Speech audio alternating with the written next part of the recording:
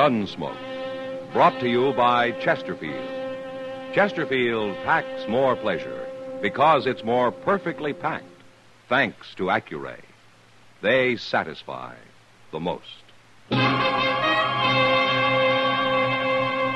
Around Dodge City and in the territory on West, there's just one way to handle the killers and the spoilers, and that's with a U.S. Marshal and the smell of Gunsmoke.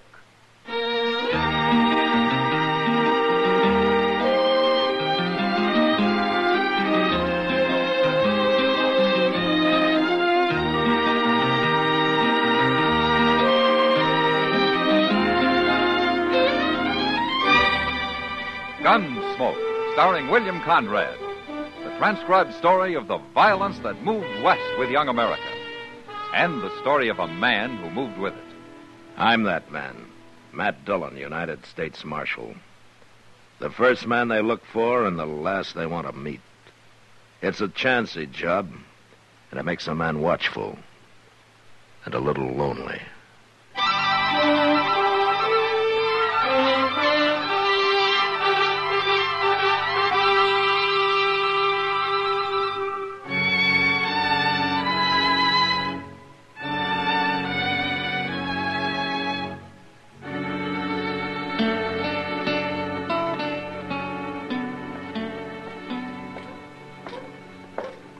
Good morning, Doc. Chester. Good morning, Mr. Dillon. Come have some coffee with us, Matt.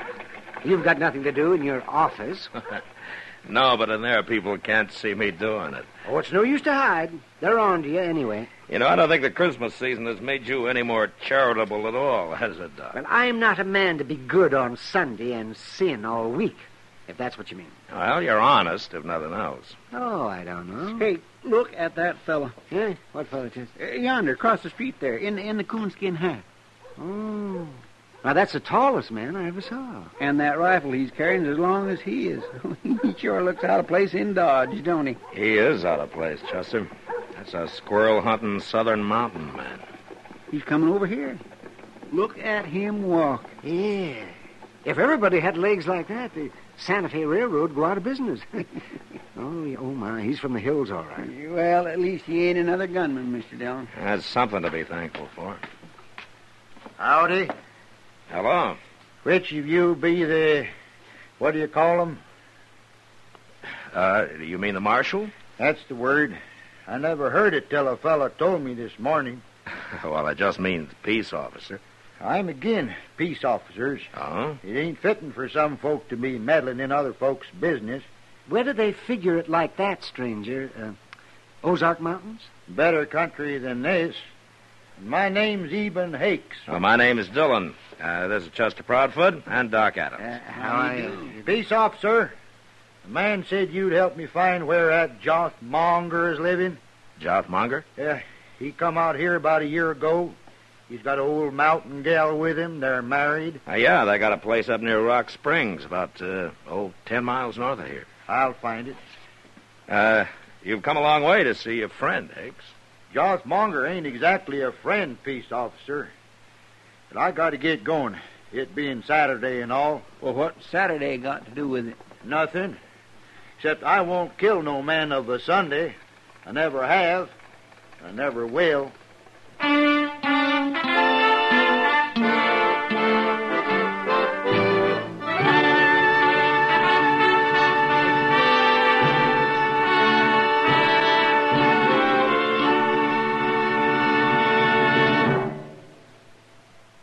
People everywhere are finding that Chesterfield packs more pleasure. Yes, Chesterfield packs more pleasure because it's more perfectly packed. For the more perfectly packed your cigarette, the more taste and mildness are released for you. And Chesterfield, made with Accuray, is more perfectly packed than any cigarette ever could be before. Firm and pleasing to the lips, mild, yet deeply satisfying to the taste. And Accuray Chesterfield has an open, easy draw that unlocks all the pleasure of fine tobaccos. So remember, Chesterfield packs more pleasure. Buy Chesterfield. Mild, yet they satisfy the most.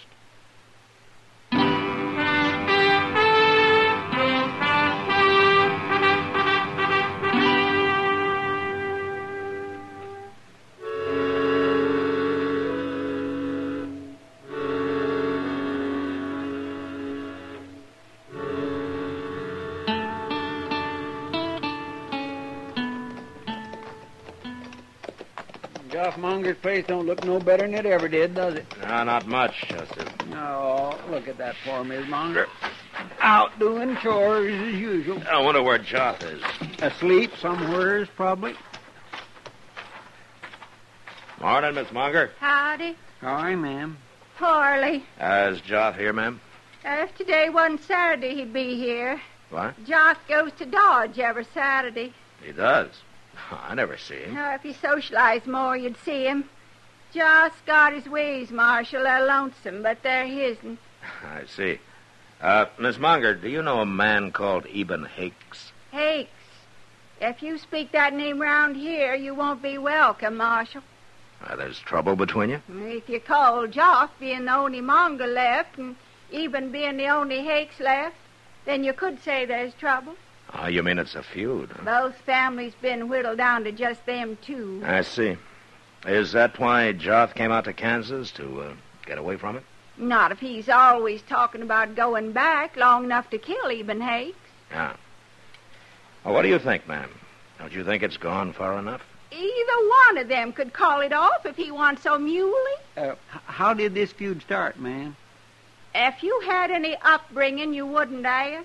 Oh, It's I'm a sorry. family matter. Oh, Where'd you see Eben Hakes anyway? Well, he was in Dodge asking about Joff. If he was asking, then he'll find him, and that's bad.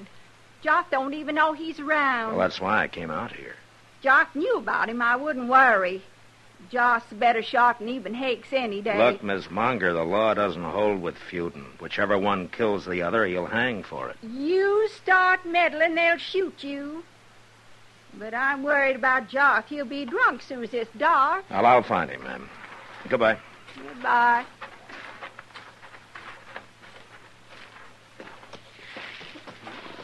Is all hill people like that, Mr. Dillon? They're mighty independent, Chester. Well, the law sure don't seem to mean much to them. Not when it comes to feuding. Now, look over there. Huh? By that little bluff there. Well, now, how did he get here? I don't see no horse. Well, let's go ask him.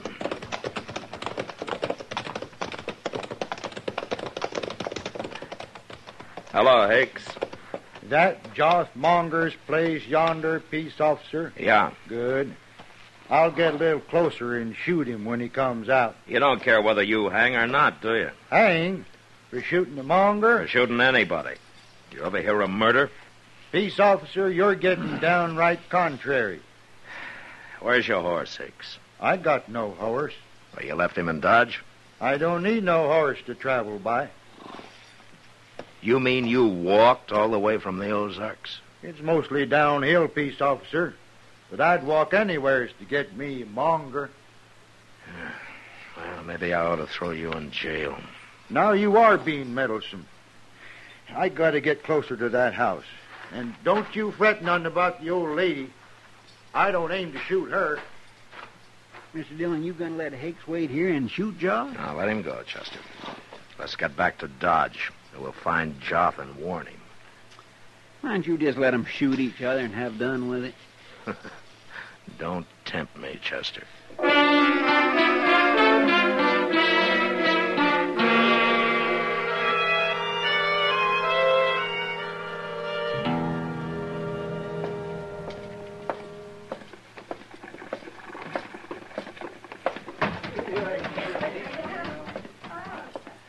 Chester, you go ask Sam if he's seen Joff, huh?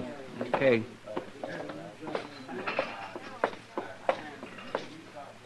Evening, Kitty. Hello, Matt. Where you been? It's pretty near midnight. I've been trying to stop a feud. Well, it's a long time since I've heard of a feud around Dodge. This one kind of got transplanted from the Ozarks. The Ozarks? Yeah. No wonder that crazy Joth Monger isn't mixed up in it. Now, that's Joff I'm looking for. You are? I've been in every saloon in Dodge. He must have a cave somewhere. I'll bet you $1 he's right out back, Matt. Out back? Sure. He's there every Saturday night. Comes in and buys a bottle of corn from Sam and takes it out back and drinks it. Sits there all alone with his long rifle in one hand and his bottle in the other. Nobody knows what he's thinking. Yeah, no wonder I haven't seen him around. Hey, Oh. Mr. Dillon, Sam's... Oh, Miss Kitty. Hello, Chester. Yeah, Kitty just told me, Chester. Go out back and see if he's there. If he is, bring him in, huh? All right, sir. Well, who's Joth feuding with, Matt? Man called Eben Hakes, Kitty. Is he from the Ozarks, too? Yeah, he arrived today. On foot. On foot? Yeah, he's all legs. Real traveling man. Hey, I'd like to see him. He's got a face like a hatchet, and he's built like a piece of wire. Oh, I'll bet he carries a long rifle, too. He does. Here he is, Mr. Dillon. I made him leave his rifle with Sam. Hello, Joff. You just up and say what you want, Marshal, 'cause I don't care to be cooped up inside here very long.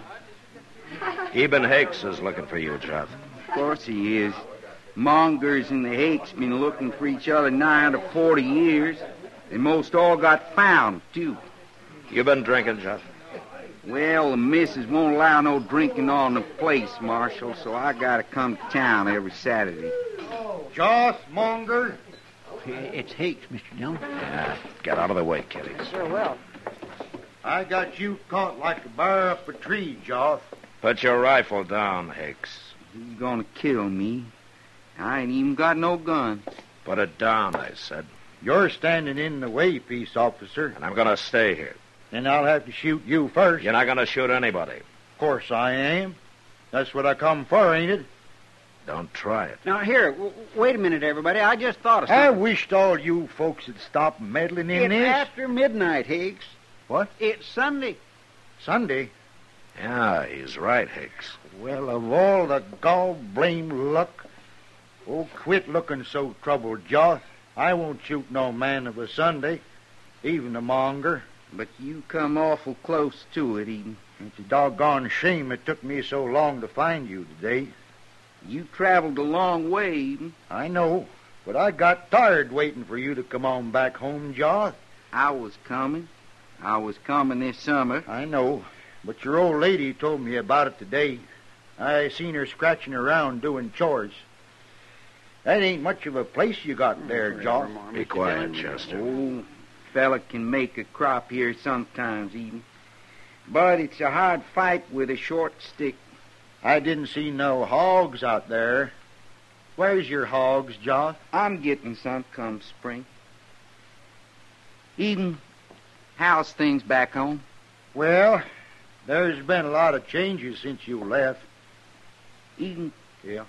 I got a little jug out back. It's most empty now, but we could maybe buy another one, set out there for a spell, kind of get soured on the cob. What say, Eden? Might as well.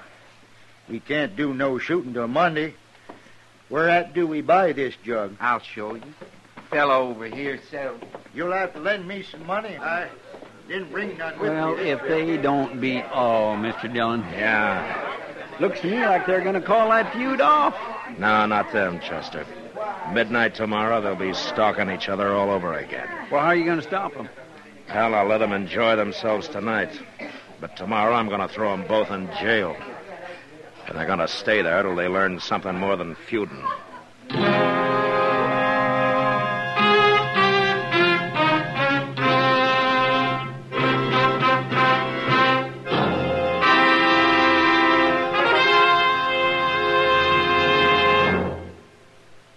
People everywhere are finding that Chesterfield packs more pleasure. Yes, Chesterfield packs more pleasure because it's more perfectly packed. For the more perfectly packed your cigarette, the more taste and mildness are released for you. And Chesterfield, made with Accuray, is more perfectly packed than any cigarette ever could be before. Firm and pleasing to the lips, mild, yet deeply satisfying to the taste. And Accuray Chesterfield has an open, easy draw that unlocks all the pleasure of fine tobaccos. So remember, Chesterfield packs more pleasure. Buy Chesterfield. Mild, yet they satisfy the most.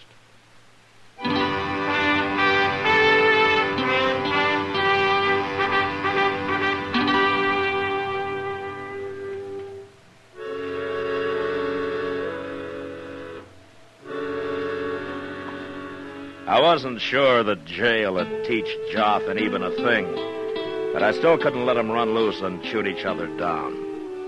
So the next morning, Chester and I went looking for them. We found where they'd built a small fire out back of the Long Branch, and we found a number of empty bottles. but that was all. We searched the town till noon with no luck. Then I decided to ride out to the Monger place and see if by any chance Joth had returned. There was nobody in sight when we got there, so we dismounted and walked up to the door. There's smoke coming out of the chimney, Mr. Jones. Yeah, that doesn't mean Joth's here, Chester. Well, no, sir.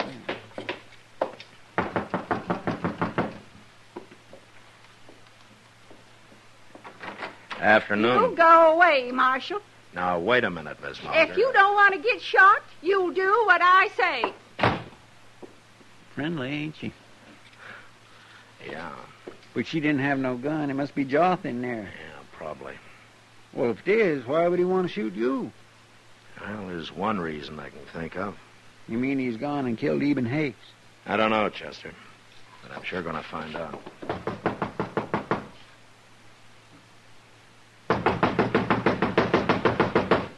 They ain't gonna open it.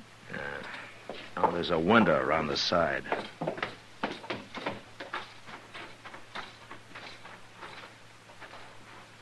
It ain't a very clean window. That'll do. Here, let me take a look.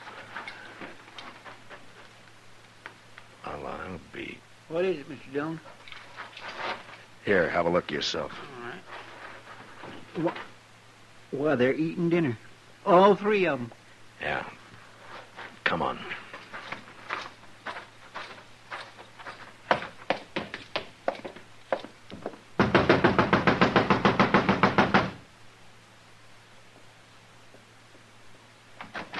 I want to talk to the men, Miss Munger, and I'm coming in. Josh? All right, stay away from those rifles. Why, he busted in. He busted in right past the woman. I never heard of a man coming into another man's house that way. If he had any upbringing, he wouldn't have. Is this the kind of people they got in Kansas, Joth? It's the first I seen of Never it. mind about that, Jeff. Now, why did your wife threaten to shoot me? What's going on here? If you hadn't come to put them in jail, you wouldn't get shot, Marshal. How did you know I was going to put him in jail? Eden says you told him you was. Well, that's right, I did. If he killed anybody. I ain't killed nobody. The feud's off. We stopped it. You stopped it. Sure. Last night. We got to talking a little about old times and everything. And you know what we found out? No, what? You tell him. Well, peace officer, this here feud started a long time ago. What happened was my grandfather stole Joth's grandfather's girl and married up with her. So Joth's grandfather declared a feud right then and there. But you ain't told him what we found out yet, Eden. Oh, well, we hadn't thought of it before, peace officer, but last night we was thinking that if my grandfather hadn't done that, then Joth here would have been me. What? Don't you see? Otherwise, my grandmother would have married up with Joth's grandfather, and I'd have been Joth. So any way you look at it, we're kind of related like. Any way you looked at it last night, you mean I saw them bottles. No, it doesn't matter, Chester, as long as the feud is off. It ain't only off. Eden's going to stay on here with us. We're going to work this place together. I'm going to give him a share in it come Christmas. Come Christmas? Tain't far off. January 6th. Now, here, wait a minute. Since when did Christmas get to be January 6th? If you knew anything, you'd know that. I swear I'm getting to know less and less, ma'am. No, you folks don't understand. Back in the Ozarks, we do our Christmas celebrating 12 days from when you do. Wait a minute, you're talking about Twelfth Night. We call it Christmas, too. And if you only knew, Marshal, it works just fine for us. Well, there's no reason why it shouldn't, ma'am. It's an old custom. Say, maybe you and Chester'd come out and celebrate with us. If they don't mind kraut and sour pickles and cornbread and coffee, they'll come. Now, ain't there going to be no chitlins, woman? I was keeping them for a surprise. Chitlins or no chitlins, I'll be proud to come, Miss Munger. And me, too. Well, we'll leave you to your dinner now, and we'll see you Twelfth Night.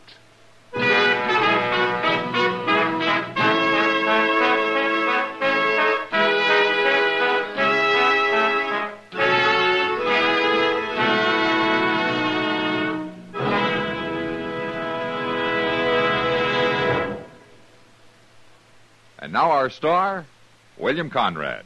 Friends, at this time, I'd like to join with Liggett and Myers, the makers of Chesterfield and L&M filters. There are over 6,000 wholesale distributors and the 1,300,000 retail cigarette dealers. And wish all of you a very Merry Christmas. On the frontier, violent death might come to a man in a number of ways, and life around him served as a daily reminder. Gunfighting in the street, stampeding cattle, marauding Indians, hunger, thirst. Now, there were a lot of ways to die, and most of them hard. But the Westerner wasn't bothered by that. The important thing was, when his time came, that he'd die standing up and in fine style. And that was the West. Good night.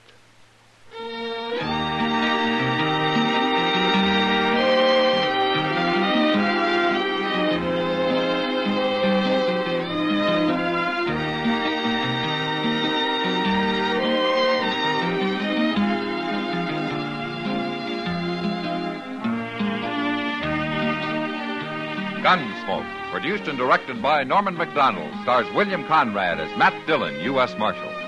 Our story was specially written for Gunsmoke by John Meston, with music composed and conducted by Rex Corey. Sound patterns by Tom Hanley and Bill James. Featured in the cast were John Daner, Helen Kleeb, and Vic Perrin.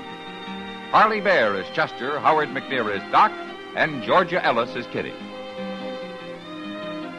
Most accidents aren't really accidental at all. Only you can cause an accident. That's right. It's up to you to read and heed the safety signs, to keep your eyes on the road, to watch out for those curves ahead and the cars driving along near you. Most drivers know how to operate a car. They know the traffic rules. They know that speeding, taking chances, failing to keep to the right of the line are dangerous hazards.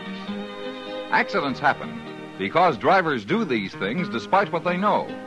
So while you are driving, remember that you and only you are responsible for your life and the lives of those driving with you. Drive carefully.